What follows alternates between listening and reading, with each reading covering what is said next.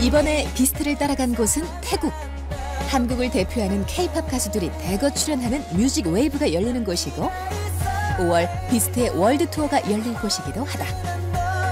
먼저 기자회견이 있었다. K-팝 주자들을 만나기 위해 기자회견장을 빼곡히 채운 수많은 언론 매체들. 바로 이들 사이에 비스트가 있다. 안녕하세요, 비스트입니다. 공연장에 오신 모든 분들, 여기 계신 가수로 좋은 추억 만들어 보셨으면 좋겠습니다. 감사합니다. 우리 태균이랑 한 카메라에 한 4년 만에 같이 나오는 거 같아요. 그러니까 울 것 같아요 지금. 가슴 아픈 그런 시절이 있었는데 태균이랑 정말 재밌게 연습생 시절도 보내고 가수 활동하면서 많이 친해지고. 제가 축구를 못해요. 축구 왜 나와요? 아무튼 한류 스타 옥태균 씨였습니다. 네, 감사합니다. 기광 역시 연습생 시절을 함께 보낸 친구들과 회포를 푸는 중이다. 내가 나와도 되니? 너가 나와도 돼. 가장 친한 친구는 2PM의 준호입니다. 베프였었다가요. 얘가 딴 데 가는 바람에 우리 베프였다가 얘가 배신하고 딴 데 갔어. 네, 제가 큐브로 옮겨가는 바람에 그리고 저희는 절교했죠. 아니고요. 네, 아직까지 그래서 준호랑 친하게 지내고 있습니다. 얘 되게 연습 벌렸어요. 정말 벌레처럼 연습실에서만 살았어요. 네. 최고였어요. 열심히 했어 진짜. 뭐?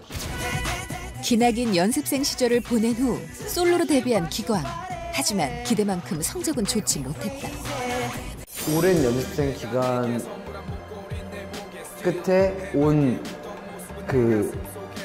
뭐 하나의 목표를 성취했다는 뭐랄까요, 자만감 때문인지 몰라도 그것 때문에 되게 연습도 약간 소홀히 하고 이랬던 게 있었던 것 같아요.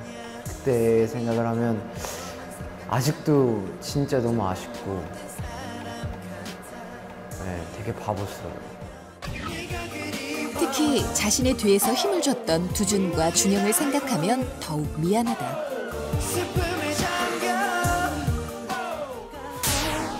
알만한 사람들은 거의 다 아는 비스트의 과거. 방송을 통한 공개적인 탈락과 아픈 실패로 데뷔 초 이들은 재활용돌로 불렸다.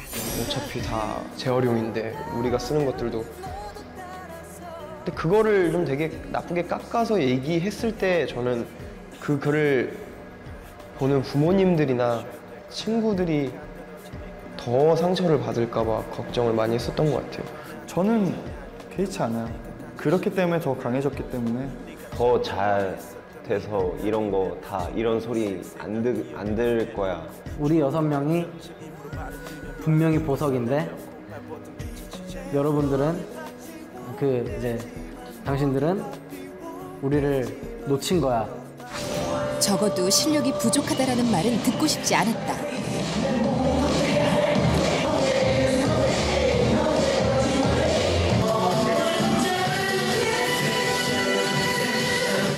처음 할 때는 진짜 많이 했고요. 애들 막 병원에 가고 막 그랬었어요. 너무 열심히 해갖고 뭐 인대 파열되고 막 그랬었고.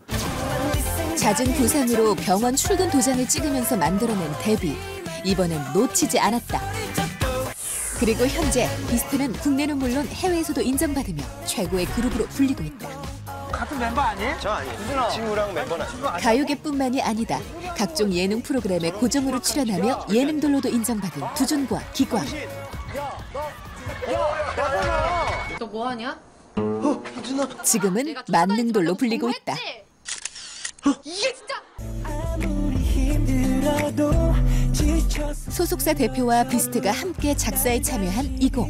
그래서인지 그들과 참 많이 닮았다. 나름은 신선하고 좋았어요. 그 노래를 되게 많이 좋아했어요. 뮤직비디오도 저희 비스트 팬분들이랑 같이 찍고 여러 가지가 있죠. 여러 가지 의미가 있죠. 그 노래는 긍정적인 노래니까요.